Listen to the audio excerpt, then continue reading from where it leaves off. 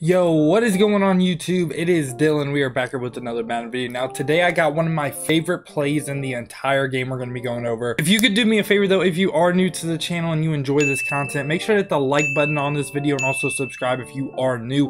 Drop daily Madden content on the channel. And the goal is to hit 2K subscribers before Madden 22. I greatly appreciate if you are new, you hit that sub button. Now, the playbook that I'm in is the spread playbook or the pass balance playbook. If you're in regular teams, it's going to be spread. If you're an ultimate team, it's going to be pass balance, and the formation is going to be normal Y off. I really like this formation, one, because you got a quick base, you got just a regular read option, but you also got this right here, a midline read option, and that's the play that I want to go over. But first, I'm going to run just a regular read option, and then we're going to be looking at the difference. With like a regular like nickel set, right, read option, you read the D end, right, like, okay, he's playing that, then you hand it off, right?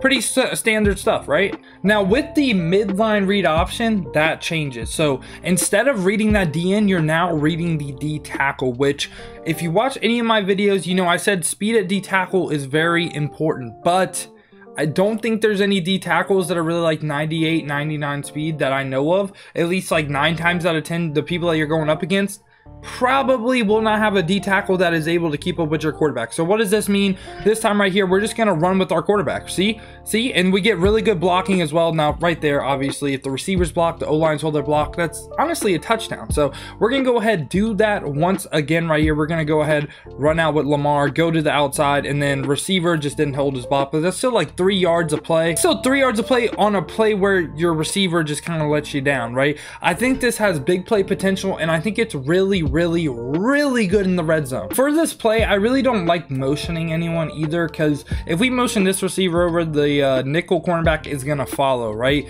And that's just even more threats to that side of the field. So I don't really like to do that, and I also don't like to motion like the tight end over or anything too, because that takes away a blocker. And even if you motion Marquise Brown over, that nickel cornerback is still gonna follow you. So I think just running this play just base is really just the move, and keep this receiver right here outside too, just to try to, you know, keep that corner over there. I think in the right situation, you'd want the ball right here. You'd want your running back on the wide side of the field just to give you even more space like this. I was just running at the middle of the field because I just want to show off the play. So right here, we're just going to go ahead and run it again.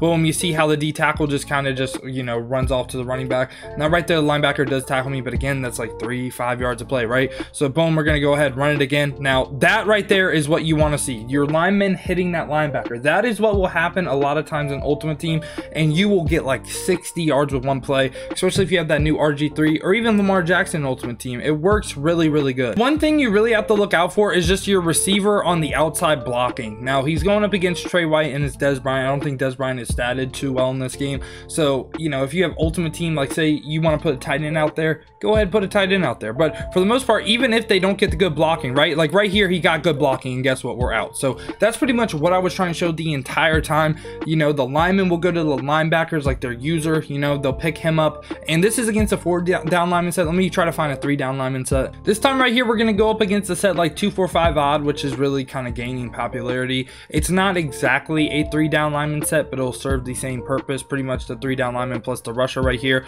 This time again, you're reading the nose tackle, which again is really good. And that time right there, it got even better. Des Bryant held on to his blocks, and we're pretty much out to the races. Yeah, pretty much I've just been running spread. I've been having a lot of fun running some things in this formation.